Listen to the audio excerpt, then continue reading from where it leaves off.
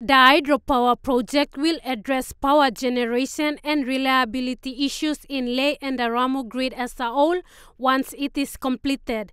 PNG Power Limited Acting Chief Executive Officer Ivan Pakaya says this project will take 6 to 10 years to complete. As you all know, hydropower takes 3 to 5 years to complete the studies and financing, and another 3 to 5 years for procurement and construction. So we are talking about 6 to 10 years to have Busu commissioned if all things are aligned. PNG Power Limited is ready to work in partnership with the Morobe government and Resource Holdings Limited to complete this project. Excited about the Busu Hydropower project and the partnership we are putting together with the Morobe provincial government and the Morobe Resource Holdings Limited.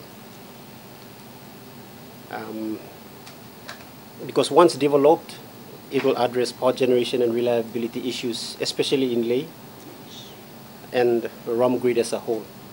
Morobe Governor Luta Wenge welcomed the partnership and assured his full support for the project. In relation to the agreement we were going to sign to enable the project, hydro project, to commence initially with the feasibility study for Busu, my government is in full support. Without any reservation, we're in full support of our partnership. PNG Power with the Morobe provincial government and the business arms partnership to embark on the study first on the potential of Busu to produce hydropower. We're in full support. Governor Wenge, while pledging his full support, also emphasized the ongoing blackouts in Leh City. He highlights the importance of addressing this issue promptly. In the city of Leh, we have almost 2 hours power breakout. That seems to be an existing culture for Morobe Leh City. But we are an international city, as Port Moresby. So many people will come into Leh and Morobe province to transact in all sorts of matters, business.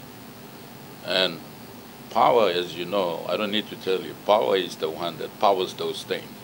Mr. Pakaya says this is the first memorandum of understanding with Morobe government and they plan to extend this initiative to other provincial governments in the future. We have similar arrangements as well. We are looking at partnership with the provincial governments as well as our public-private partnerships that we try to engage in, which we are looking at right now.